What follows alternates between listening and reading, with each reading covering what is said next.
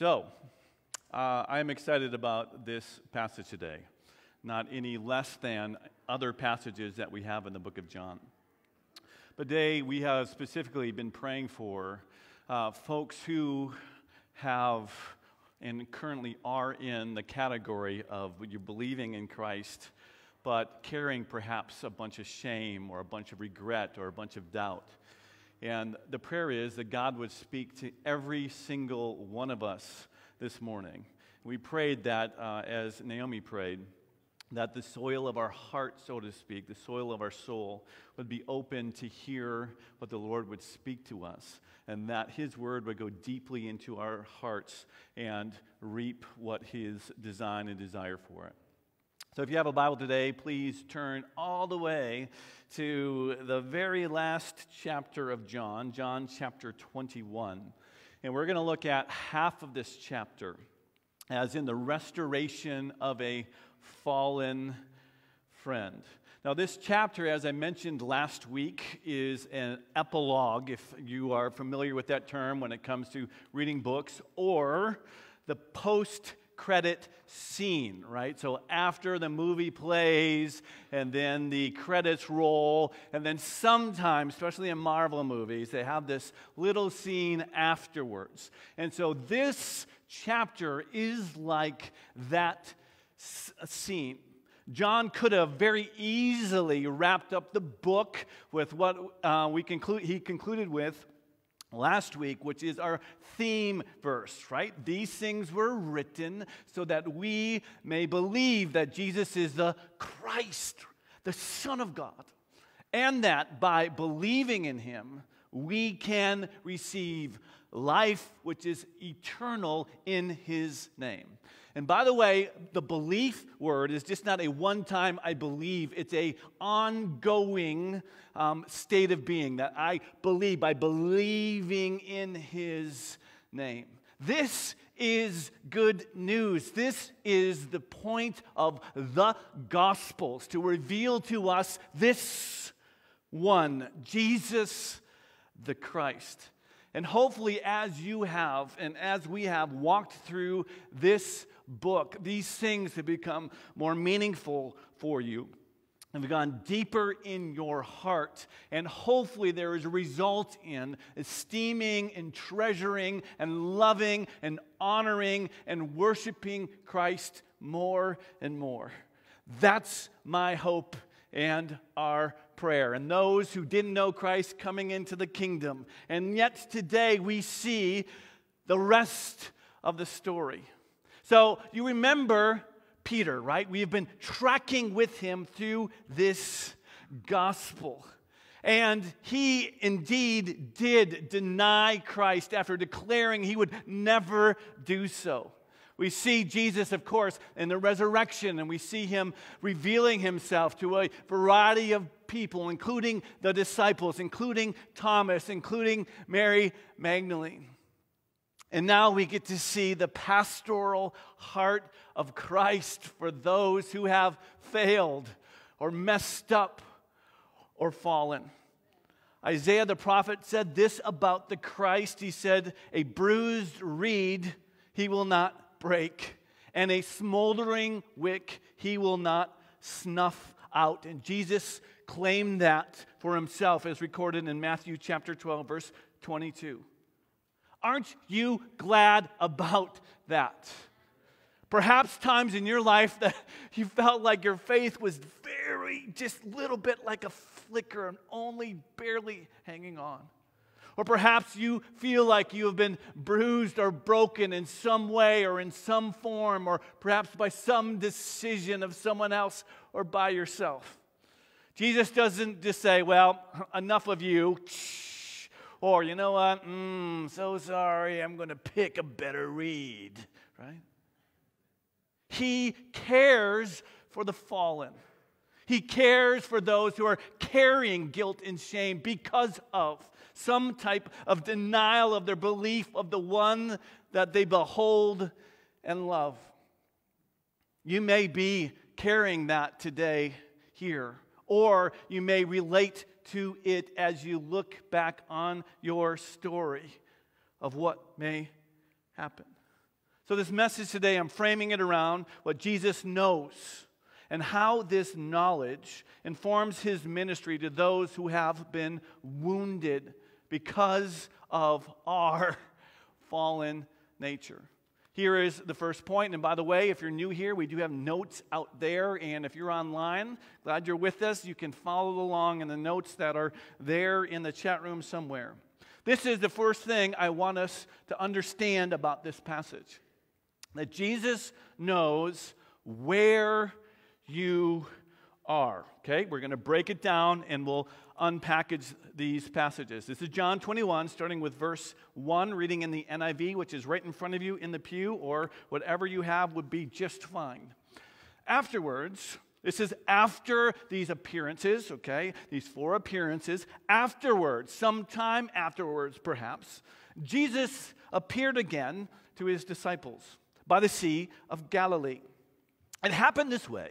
Simon Peter, Thomas, also known as Didymus, Nathanael from Canaan in Galilee, the sons of Zebedee, which were James and John, and 2 other disciples, they were together. I'm going out to fish, Simon Peter told them. And they said, we'll go with you. Here's Simon, again, a leader in doing what leaders do often is initiate. And the other says, well, Simon, if you're going out, we're going to go out with you.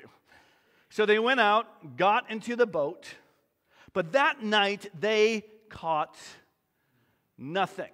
Okay, let's talk about this just for a moment. Now, we don't know exactly when this event happens. We know that the day of his resurrection, he appeared to people, and then it says a week later, he appeared to Thomas. And by the way, they're still in Jerusalem at that time. And so this event happened somewhere between a week after he resurrected to 40 days when he ascended to the Father. So somewhere in there, this event happened. Now, it had to at least give enough time for the disciples to travel all the way back to Galilee and kind of get back to their old lives, right? Taking care of their physical needs, perhaps taking care of their family. This is the scene.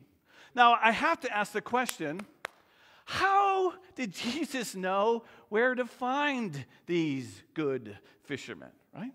How did he know this? Obviously, they didn't have cell phones or GPSs or tracking devices, right? No telephones, no whatever. And Jesus didn't find them like in a house and there was a city, right? He didn't find them, where. This is a big lake they called a sea. Somewhere. It could have been anywhere, right? There were dozens, if not hundreds of boats, right, on this sea. And hundreds of places where they could have gone. And Jesus locates them to make it a little more difficult at night, right? This, by the way, is a miracle. If you ever lost your kid in a crowd, you understand what I'm talking about. You find them again, right? Miracle.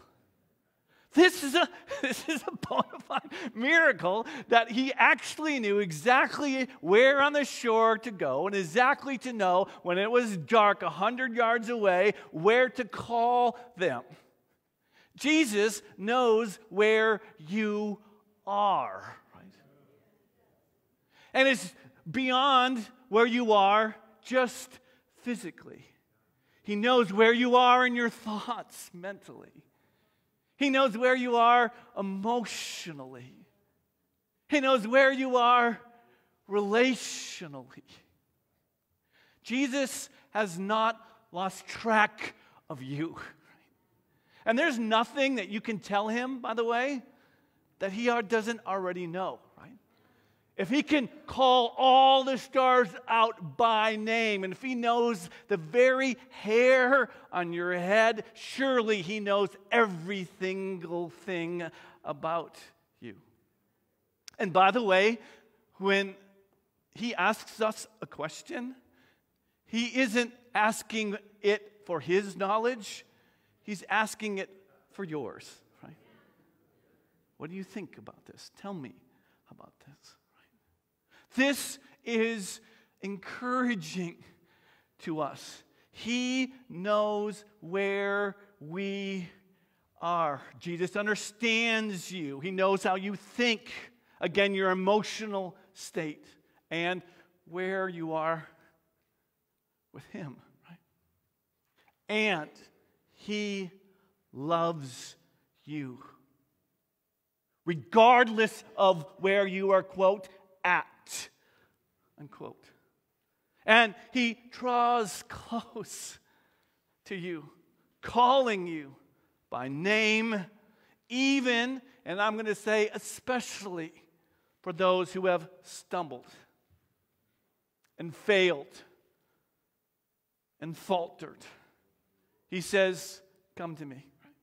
All you who are labor and are heavy laden. Right? Not just talking about carrying physical things. I'm talking about carrying spiritual things and emotional things and relational things. These things weigh us down. And we can say, yeah, amen. Right? If you've carried some of those things, you understand the heaviness of your heart. Jesus says, come to me, all who labor and are heavy laden, and I will give you a reprimand. Oh, did I read that wrong? Thank you.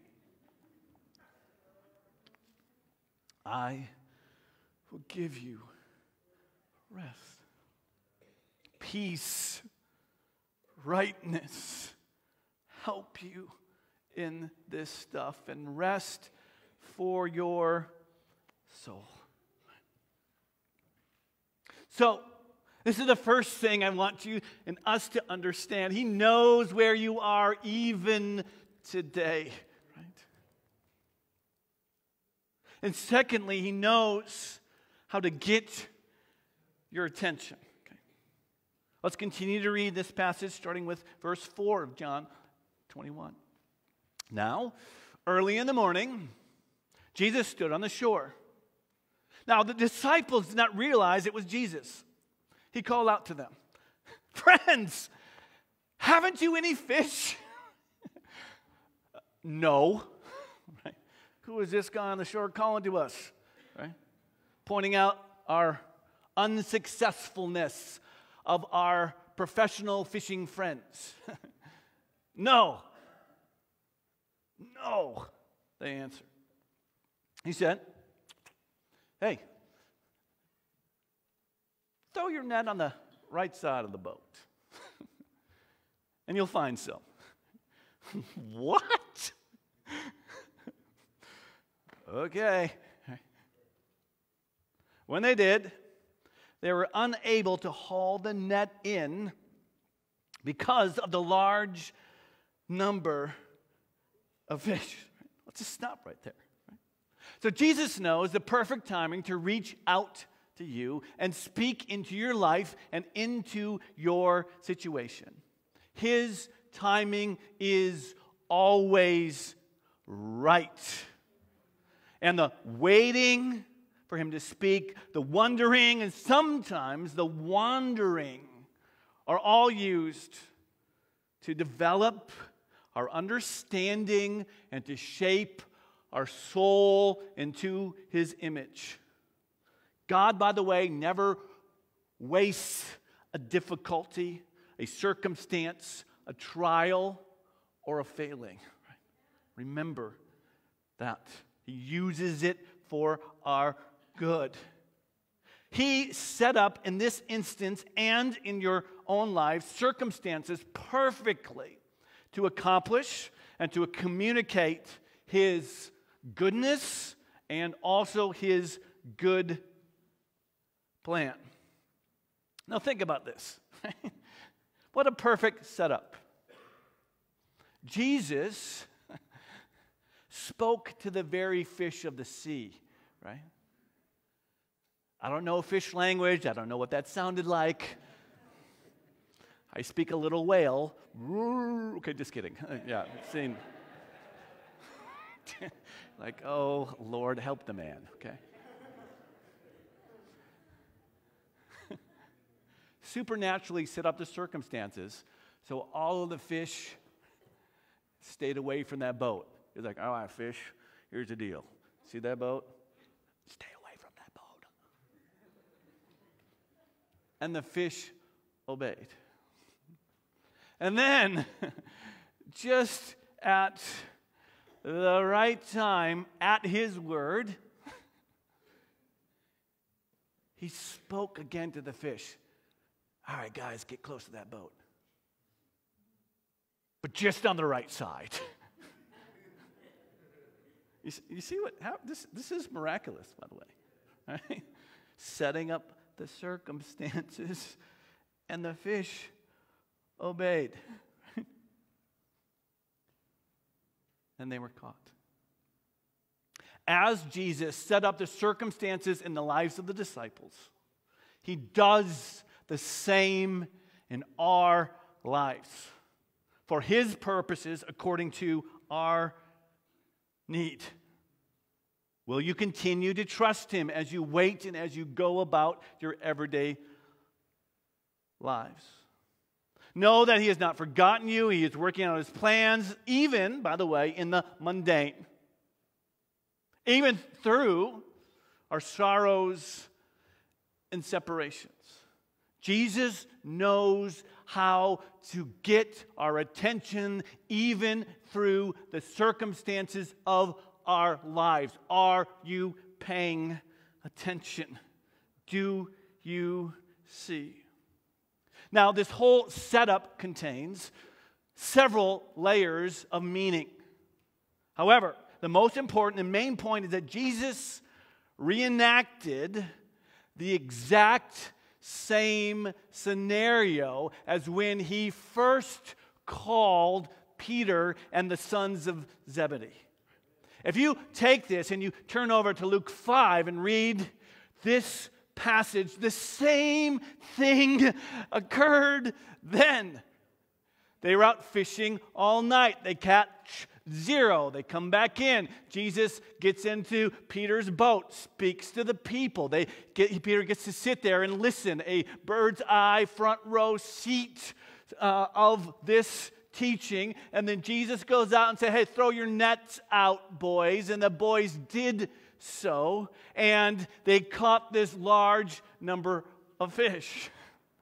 Jesus set this scene up just like that scene so that he would get their attention. And John, by the way, right? Jesus was identifying himself, but he was also, and we're going to get to this, calling them again this second time.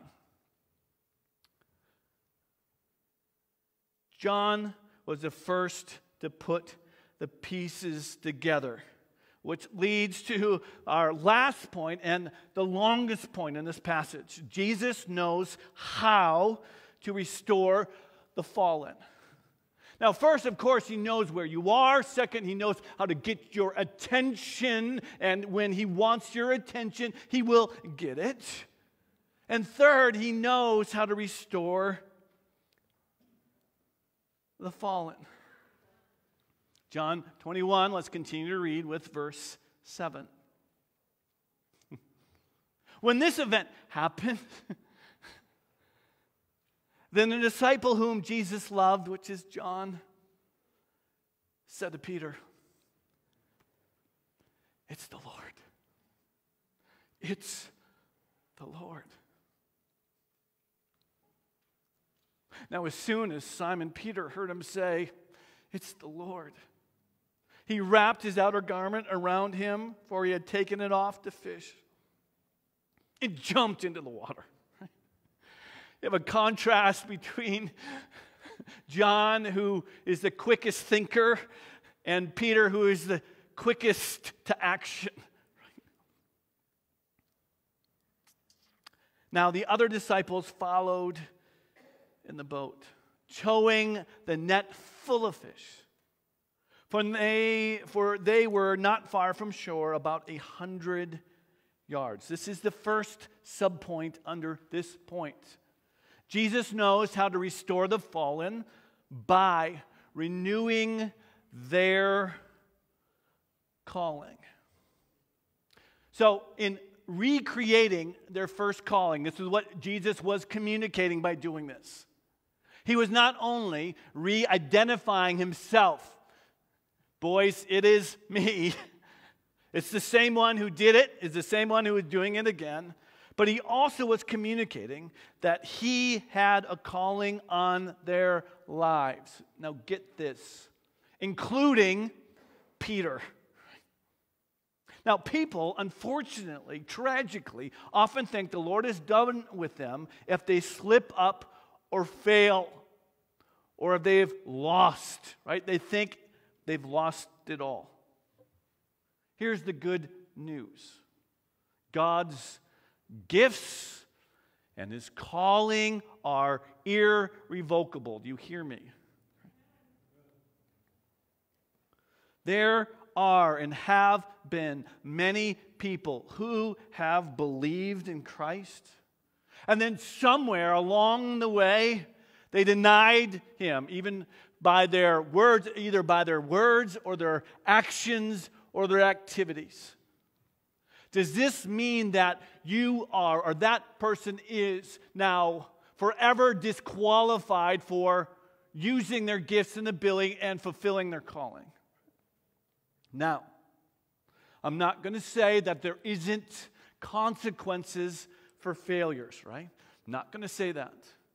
It may show itself, your gifting and calling may show itself in a different form, a different fashion at a different time, okay? So hear me in saying that.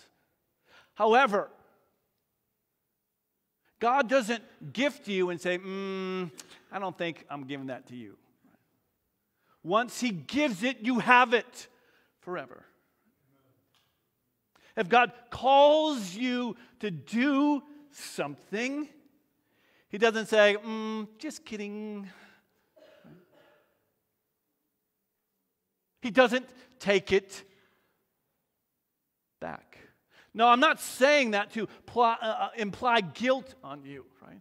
I'm saying that so you can understand that the Lord's calling initially is his continual call now, even if you say, I am now disqualified for even being close to Christ or walking with him or doing anything. That, my friends, is a lie. Okay. Why do you say that, Dave? Well, we just saw this passage where you have Peter, the rock, turn into a crumbling stone, carrying shame, carrying guilt, just kind of going back perhaps to his old way of doing, still believing. And yet now here Jesus comes to him. People who are fallen need to hear this. Now, what's also strikingly beautiful about these two accounts as you lay them over one of the other, the first calling and now this recalling or recommissioning, is that at the first time when Jesus connected with Peter, after hearing Jesus speak and after experiencing this miraculous catch of fish at the word of the Savior, Peter responded the first time, if you remember this, away from me. I'm a sinner. He wanted to separate himself from Christ in recognition of his glory and perfection and beauty and his own failings or sinfulness. Away from me, for I'm a sinful man. Now, if you take that and now fast forward to the scene at the very end, per se, of their connection here on earth, Peter doesn't respond that way. Once he realized from John, it's the Lord, Peter did not want to wait even a moment or a minute to connect with him. Instead of trying to put distance from the Lord, Peter had now walked with him and known him and understood his heart.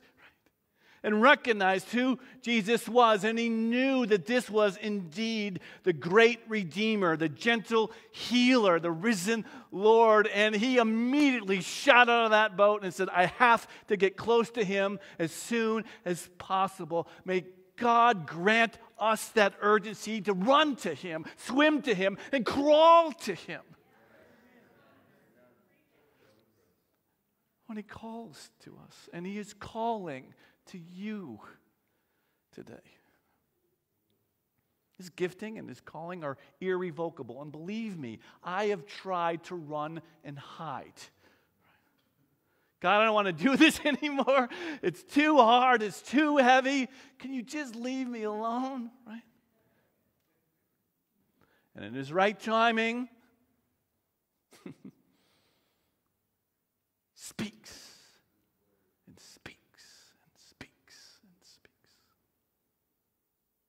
By the way, all that time that you knew Christ before some type of stumbling or falling is not wasted. You still learned things. You still experienced things. You still understood things. And you still know things about Christ and his heart. This is profound.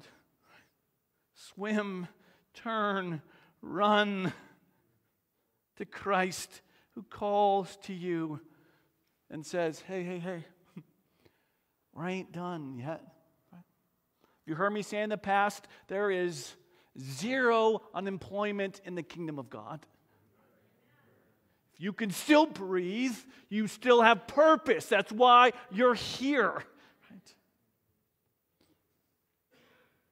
Peter needed to hear this, because Jesus knows how to restore the fallen by first renewing their calling. He's doing that even yet today. And remember this verse in Hebrews 4:16. Let us then approach God's throne of grace with confidence. Why?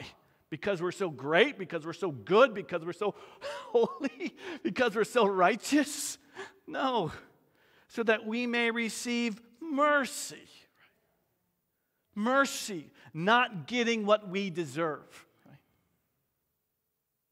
And grace, getting what we don't deserve. To help us in our time of need. If you feel distant from God, it's not that God has moved from you. He's still there. It's that we have moved away from him. Remember, by the way, in the Garden of Eden, I'm just throwing this in, right? Remember when Adam and Eve, if you remember this from Genesis, right? After they had communion and connection to God, right? And they knew what to do and not what to do, and they, of course, did what they were not supposed to do, as you would do as well, by the way. Don't think, well, I wouldn't have done that. Stop it. You would have too. Self-righteous, whatever. Okay. Remember when that happened? And then God returned to them, and this, what's the word? Heartbreaking question was asked. Adam, hey, where are you? There's a distance, and Adam wasn't hiding, and Jesus already prepared a covering for them. By the way, pointing to atonement of animal skins. Something had to die in order that we would be forgiven of our sins and covered. Okay, pointing towards that. It says, Adam, where are you? Communicating to Adam that there's distance now between us. And notice that God came to them first.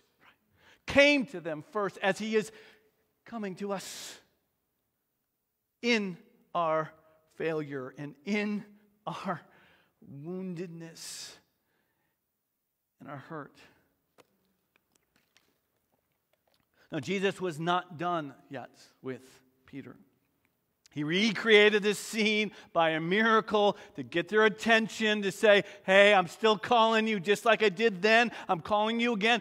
Now the same way, Peter. That has not been lost nor forgotten. And so Peter's there on the shore, and the guys come up in their boat with all of these fish. And as they arrive, they see this scene in verse 9 of John 21. When they landed, they saw a fire of burning coals there with fish on it and some bread. Right? This is the second point of this point.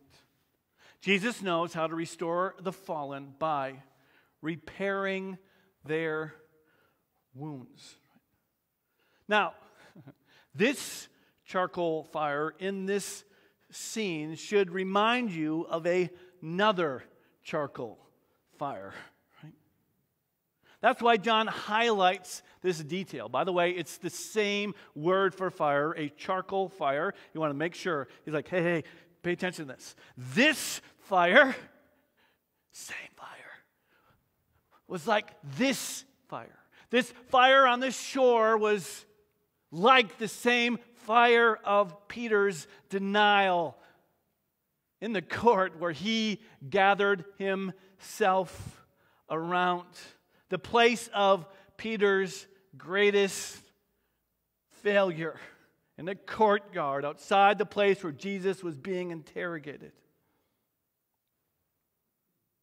That is where Peter denied even knowing Jesus. Again, after declaring, I will never do that, even if the rest of these schmucks do it, I will not. Right? He did it. That first fire was right after they stayed up all night, right before the rooster would crow, where Peter is trying to warm himself. This fire over here was the same fire right at dawn before the rooster would crow, when Peter is tired and cold.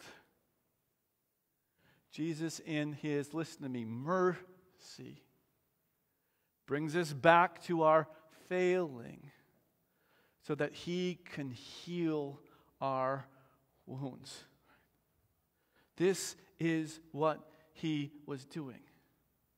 Now, instead of a reprimand or condemning him, at the very place that Peter distanced himself from Jesus, Jesus invited Peter in close fellowship with him over a meal. Now, I have been hurt and betrayed, and perhaps you have been hurt and betrayed. Is it your natural inclination to invite whoever betrayed you and hurt you to come over and have a meal? Yeah, you're like, no. Understand the heart of Christ here, our great and good shepherd. Knowing Peter, knowing all this stuff, says, hey, come here. I know you're cold and you're wet and you're tired. I've got something prepared for you here, Peter. And I know you're probably hungry. I want to minister to your needs, Peter. I'm inviting you to have a relationship with me, because one of the most intimate things that could take place is inviting people into your space and sharing a meal together. This is what Jesus was communicating, saying, Peter, I forgive you. I want to be in relationship with you. I want to be close with you. And so as we continue to read in verse 10, Jesus said to them, hey guys, bring some of the fish you just caught. So often Jesus gives to us what he requires of us. He gives us these things. Verse 11 says, Simon Peter, climb back in the boat, drag the net ashore. Strong man. It's full of large fish, 153 exactly. But even with so many, the net was not torn, unlike the first time. Jesus said to them, "Hey, guys, come and have breakfast." Now, none of the disciples dared to ask him, "Who are you?" They knew it was the Lord. So Jesus came, took the bread and gave it to them, and did the same with the fish. This was now the third time Jesus appeared to his disciples after he was raised from the dead. What Peter especially needed to hear from Jesus, along with the other disciples who had deserted him, was, not only do I forgive you, but I want to be close to you and fully restore our relationship. I want to be in close fellowship again. What an invitation, do you hear me? Your closeness to Christ isn't dependent upon your goodness, but His.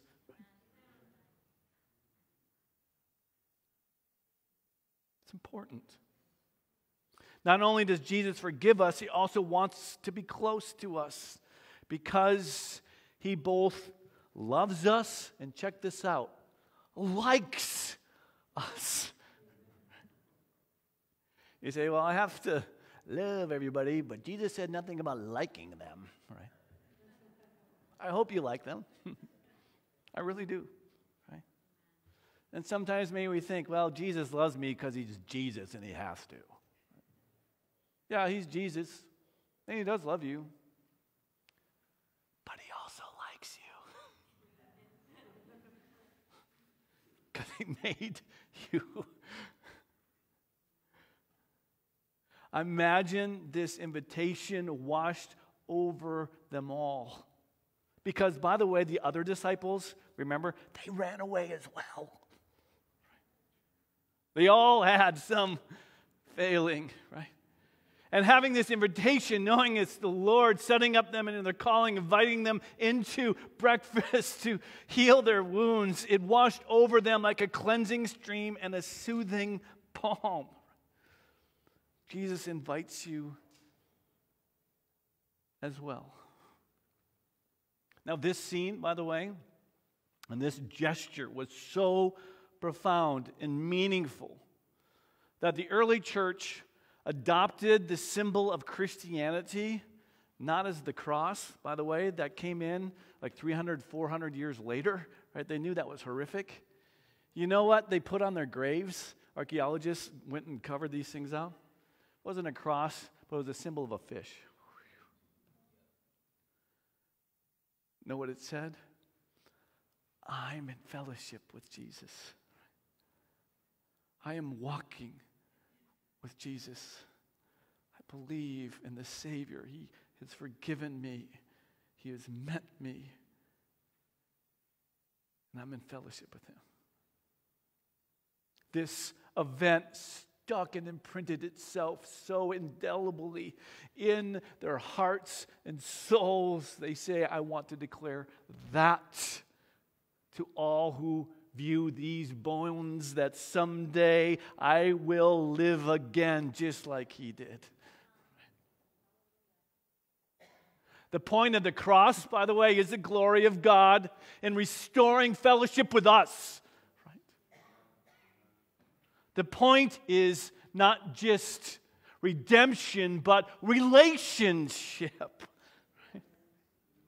Someday we'll have perfect relationship and seeing and being physically in the same space as Christ.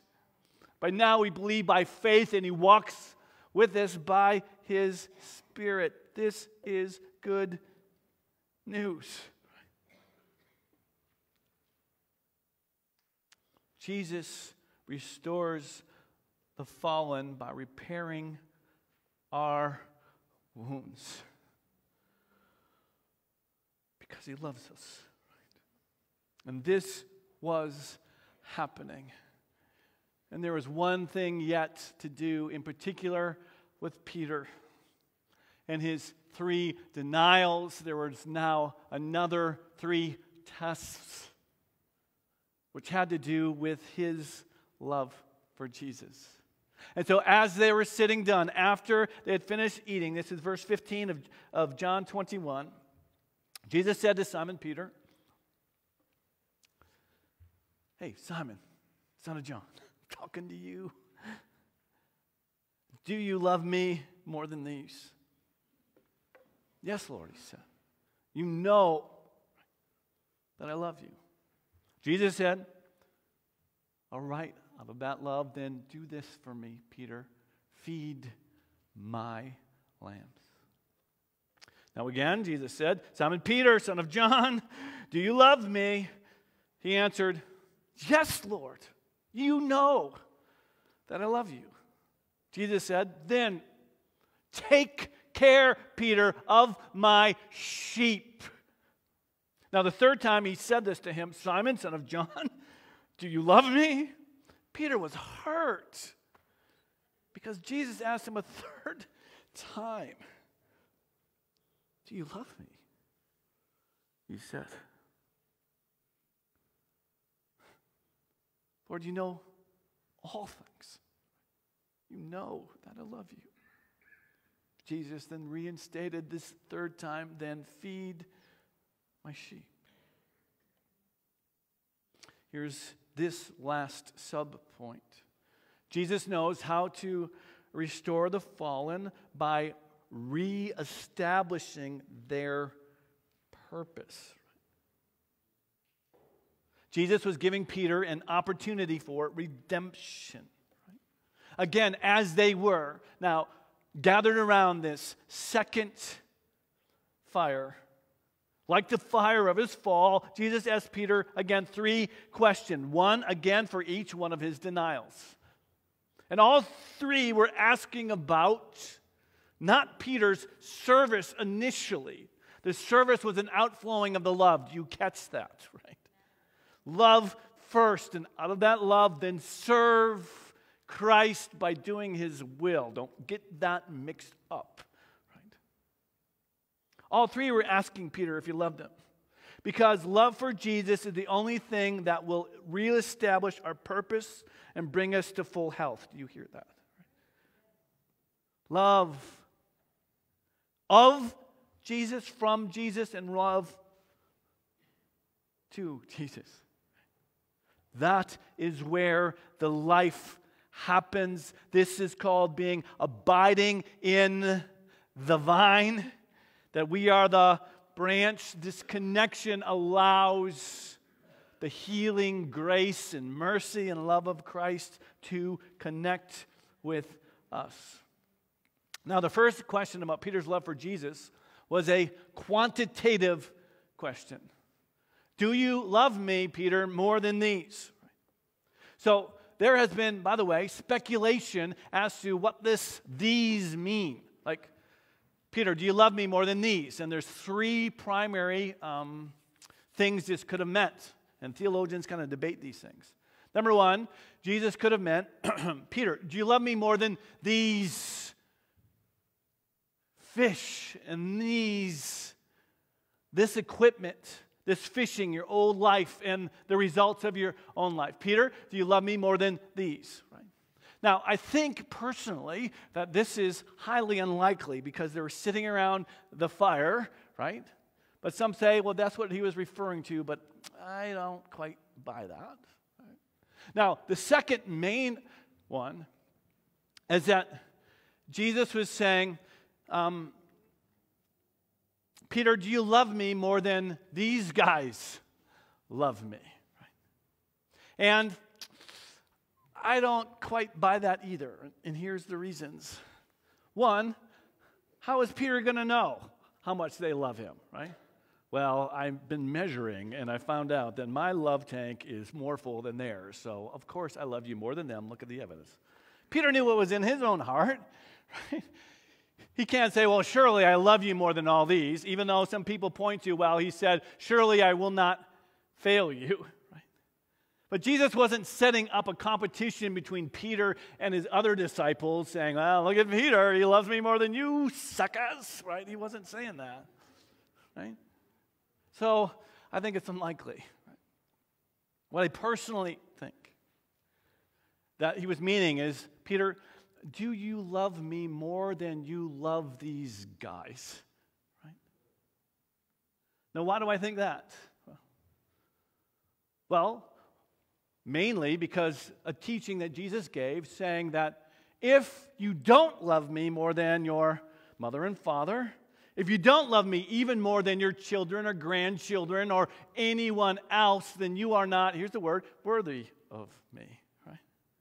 Peter, do you love me even more than the love of these people? Peter, do you love me even more than your own life, Peter, which you denied me because you were scared of a little servant girl, that you were more concerned about her opinion of you than my opinion of you, Peter? You catching me here? Peter, you have to love me, treasure me. This is the only thing that will keep you firm in me and keep you from failing if you love me and treasure me more than anybody else. That will sustain you. And we have to ask that of ourselves. Do you love Jesus even more than your own reputation, even more than your own life, even more than your mother or father or children or grandchildren or brothers or uncles or aunts or your stinking football team, right?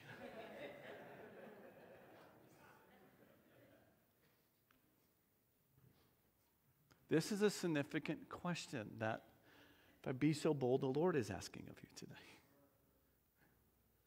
Do you love me more than these? This will give you the strength to stand up again. If you fear people, you will fall into a trap. But even though you have failed and fallen, you're not finished. Even though the righteous stumble 7, they get up 8. It's not the failing that matters most. It is the standing up that matters. It is time, if you're carrying the weight of failure, to stand up again. He's calling to us. He loves us. And Peter, in recognition, right? At first Jesus responded to him saying, okay, Peter, if you do love me, right? More than you love these people, then I have an assignment for you. Feed my sheep. Right? Recognizing whose the church is, who you are. You don't belong to me. You don't belong to an organization. You don't belong to an institution. First and foremost, you belong to Christ. Right? You're His sheep. Now I have a responsibility, right? And we have a responsibility to feed what? The Word of God. Right? That's why, by the way, we highlight the Word of God in this place. Because my words are not eternal. Right? His is. His words have the word of life. My opinion does not.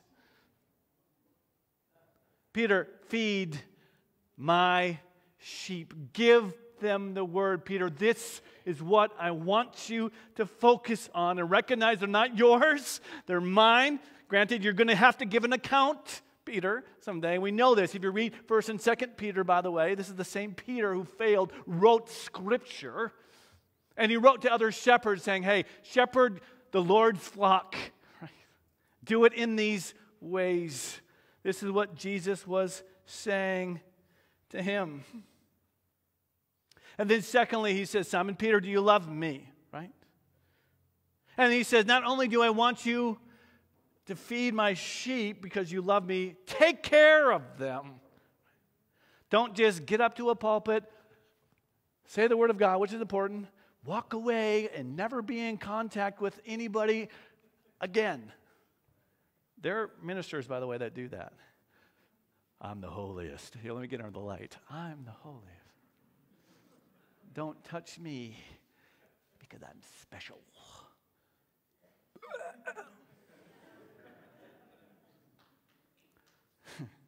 You can ask my wife, I'm a sinner just like y'all. You are. She's like,